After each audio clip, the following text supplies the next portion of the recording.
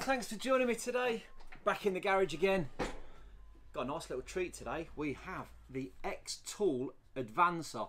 Now this one is the AD20. These are cheap as chips, less than 20 quid. I'll pop links in the description for it. This should be a really good EOBD code reader dongle that you use with your smartphone. Let's have a look in the box, just see what we get. Okay, so it is really straightforward. We've got a little instruction book there, and we've got the tiny little dongle here. That's really small and cute and dinky and lovely. Look at that little fella.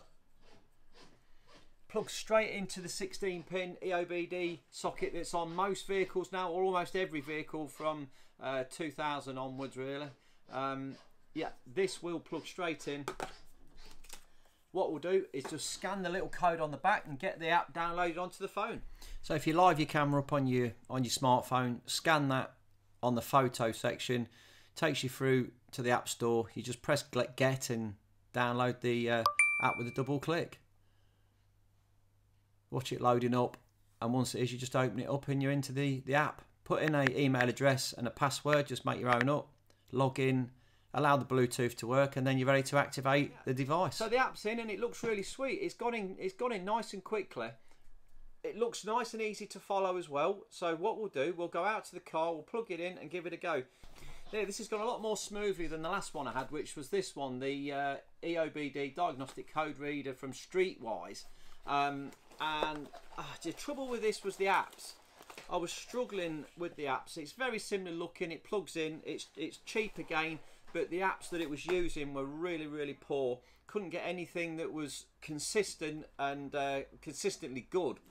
So yeah, I've not used that. I've moved over to other stuff, other code readers, and that's just gone on the sideline. Yeah, bit of a disappointment, that one. So I'm hoping that the XTOOL with its Advancer app is going to be the bee's knees. Let's go and try it. Right, so we've got the little bug. This is a 2008 107. And it's a great little car to try this on. We've got plenty of little features that we can adapt to and have a look at some live readings if it all works well. So we've got the little dongle thing, the XTOOL dongle there, and we'll plug it straight into the EOBD socket, which is here. Get it the right way up, stuff that in the hole. It's in, it's flashing.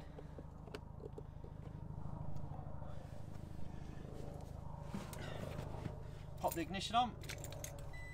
It then asks us to pair the dongle to your phone, so you've got to pull it back out of the car and just scan it with your camera, which the app is just explaining everything to you. So we just scan that quickly and then we plug that straight back into the car again. Now it's found it.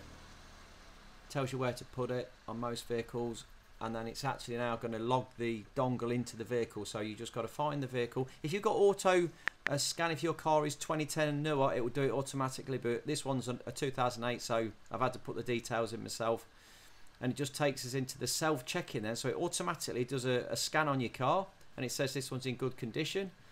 You've got information there, you can do quite a few items, but we're entering this one, we're going for the quick test just to see what it comes back with. So it's battery voltage, coolant temperature, engine load, which is obviously it's idling at the minute, engine revs, remaining fuel, which there isn't any in the car, it's absolutely empty, I've got to fill it up.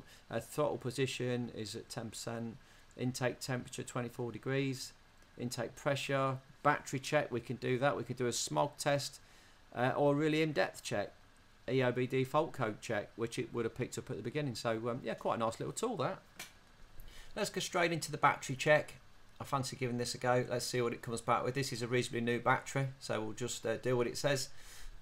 Turn off all the accessories. Turn off the engine. That just lets the battery settle down a bit. And then it's analysing on the battery now.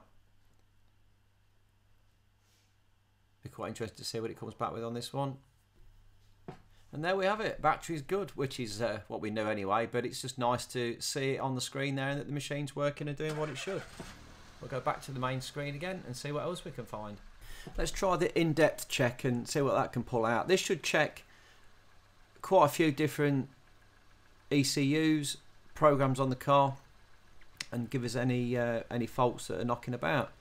Control system, supercharging system, which it's not got that. Fuel system it has, cooling system, air intake, emission system, ignition, charging, lubrication, starting, immobilizer, booster, fuel system. So this is a generic list, but the things that are compatible with this car it will show.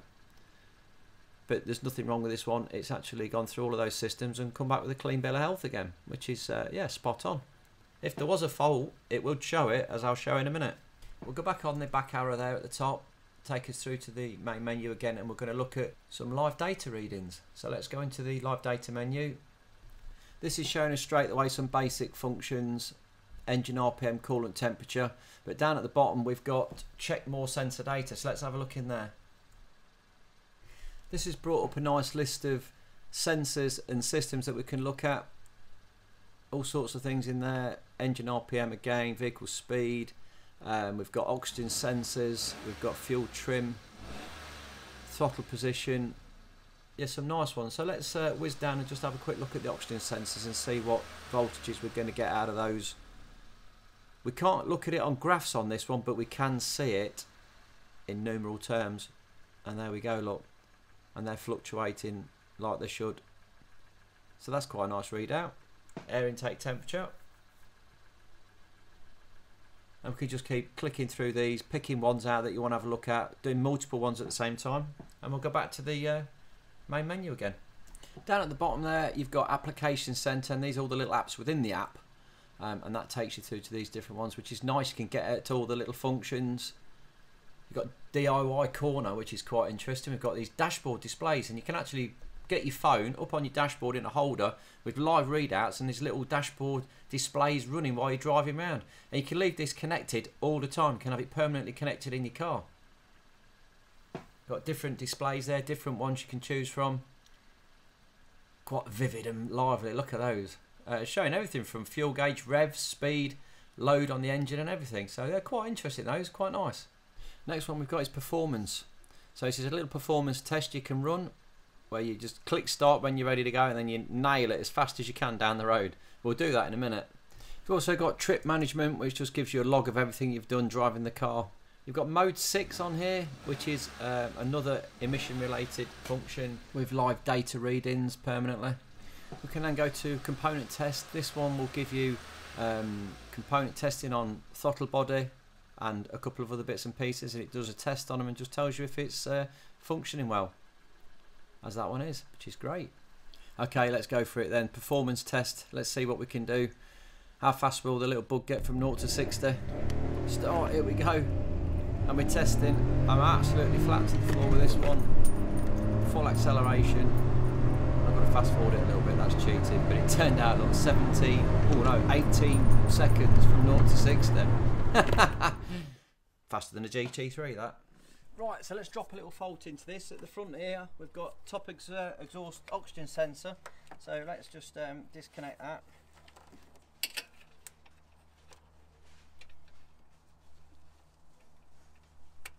There we go. So we've pulled the plug on that. That should now throw a fault in. Let's fire it up. Straight away, as soon as we power this up again, it's gone in red, saying they've found a fault.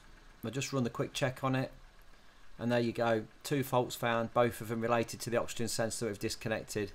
So yeah, crack on. Let's just clear this fault off now. We'll try clearing it with the DTC at the bottom there, and we've reconnected it, and as you can see there, everything's cleared and it's done the job. Right, let's get it into the 2010 318 diesel BMW.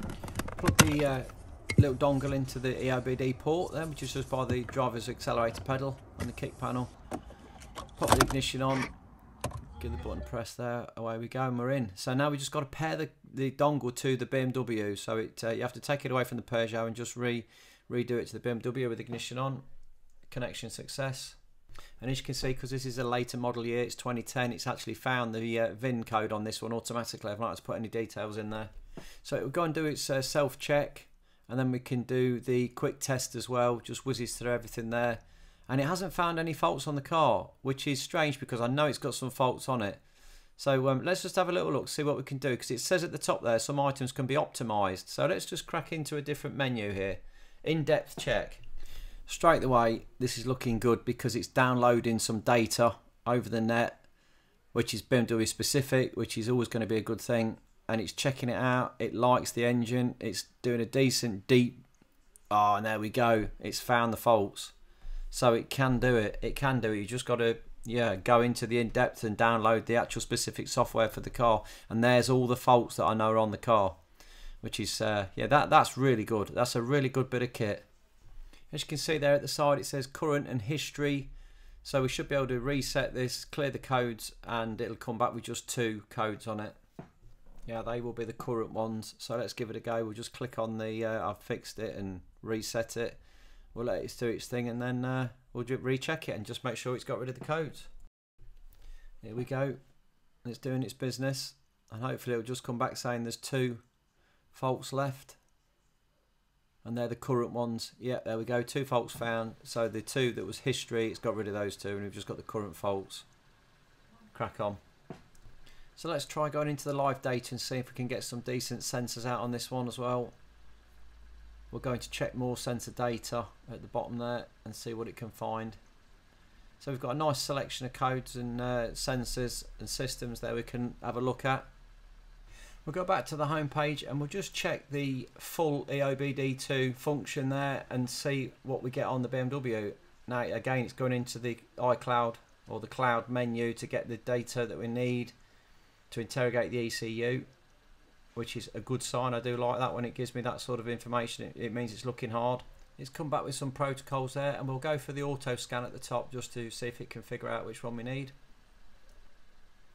And there we go. We've got a nice list of sections we can go into: trouble codes, clear codes, live data, freeze frame, read information, IM readiness, which is all about emission cycles and how complete they are, mainly for the States. We don't really get involved in that in the UK, but if that's failed in the States, then it won't pass its MOT test. And here we go. So we've got lots of sensors in there that we can look at. So that's quite a comprehensive list of sensors that we can go for. Fuel pressure rail or fuel rail pressure there, which is yeah, there's lots of good information there that we can go for. For £20, this is really comprehensive for your engine management diagnosis. It's not bad at all. Some of the stuff there won't allow you to go into. Some of the stuff it will, some of the stuff it won't. So we could do some component testing. We can't do freeze frame mode, not available because there's no data in there at the minute. We haven't got a fault that's got the freeze frame data on it. Right, let's go back to the home page. We'll go back into the application center at the bottom, and let's have a look at component testing and see what we can get on this one. Yeah, that looks a little bit generic because it's coming up with throttle carbon build-up test, which this is a diesel car, so it's not really got a throttle to build up carbon like on a petrol car. So yeah, it's a little bit strange, but I'm going to run the test on it and just see what it says because it's quite interesting. It has got swirl flaps and stuff in the throttle, but it's not really got a butterfly controlled stepper motor like the one shown in the picture. Maybe the well, yeah, like you're saying, it's, but I think that's because this vehicle doesn't have one. That's why it's just thrown a bit of a wobbly there. But yeah, it still goes to show you need some basic knowledge of the mechanics of the car. Otherwise, you could be thrown off quite far on some of these sort of answers that it's giving you. You've got to use a bit of common sense as well. Well, there we have it. What a cracking bit of kit. The little XTOOL AD20 Advancer, brilliant. Really, really good bit of kit. Impressive. It's the best dongle that I've come across and tried. The app and everything works, yeah, pretty seamlessly. It was really good. If you've not got a code reader, then 20 quid. It's a great investment, really, because, I mean, it does all of your engine management diagnosis. It pick your codes out. We could clear the codes. If you've enjoyed the video, drop me some comments in the box. Always love your comments. I'll pop links in the description so you can get your hands on one of these little fellas. Yeah, if you've enjoyed it, drop me a little thumbs up, like, and subscribe, and I'll see you in the next one.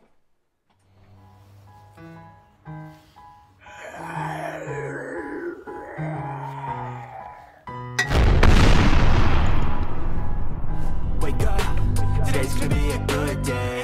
Wake up, today's gonna be a good day. Wake up, today's gonna be a good day. Wake up, today's gonna be a good day. Wake up, today's gonna be a good day.